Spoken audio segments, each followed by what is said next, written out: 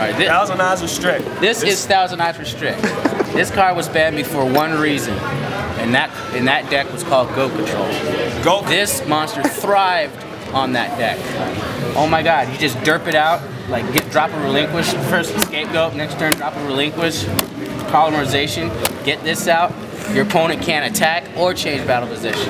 And then there's a bunch of other derpy things you can do, because skill drain, and then they tech Mobius in Go Control as well. So it was like derpy, derp, and yeah. Derp? Dirt. Derp. What do you got to dirt? This is one of my favorite ban cards just because it uses Relinquish. Relinquish is one of my favorite ritual monsters. It was a shame I was there during the format where this came out. Not only to mention that just because of Go Control, it's also a dark monster, so you can run Chaos with the deck and it will still run perfectly fine. There's lots of broken ass combos with it. Alright, would it still be broken today? Yes. Why? Even though Scapegoat's at 1, there's a lot more token generation going around. There's a lot more token. For example, Dandelion fires a Doomsday, Stray Land, Scapegoat, and Scapegoat, to name a few. All right.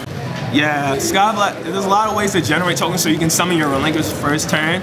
And with the Djinns, that's even worse. I was about to forget about that. Either Disarray or Releaser, or use both with Black Illusion Ritual. Your opponent, the Relinquish is unaffected by traps, and your opponent. And then you got preparation to write, so you can just add stuff back to your hand. Advanced Ritual Art. This is a fusion monster, so that could be kind of a problem. Yeah, man, it's a fusion. The funny thing about it is you could actually technically run this in Heroes. You technically can. Really? Sure. Yeah. You think it's going to come off the ban list anytime soon? I doubt it. If they do bring back Thousand Eyes Restrict, the format's going to be entirely fucked up. They're going to ban Scapegoat. They're going to ban Dandelion. They might have very limited token summoning. They'll probably like restrict Stray Lambs to 1 or whatever. Restrict. Well, maybe not Stray Lambs. They might put Relinquish at 2, just so this could be less consistent. Oh yeah, they'll put Relinquish at 2. Might even do something with the Djinns if that happens. I don't know. And maybe even Poly might get hit. But even then, Poly's a bad card, so you wouldn't even really have to. Well, you can search out Poly with just King of everything is just searchable. Get it back with fusion. Not to mention, you can use this in Chaos too. So. Oh wait, can you use King of the Swap and Relinquish with polymerization to make that? Yeah.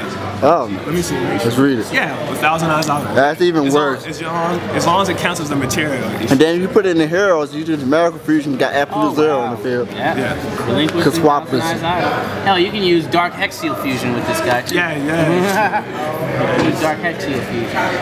Who the hell is that? You gotta sacrifice 3 Drifting Guard cards to summon it. Once you summon it, you win. You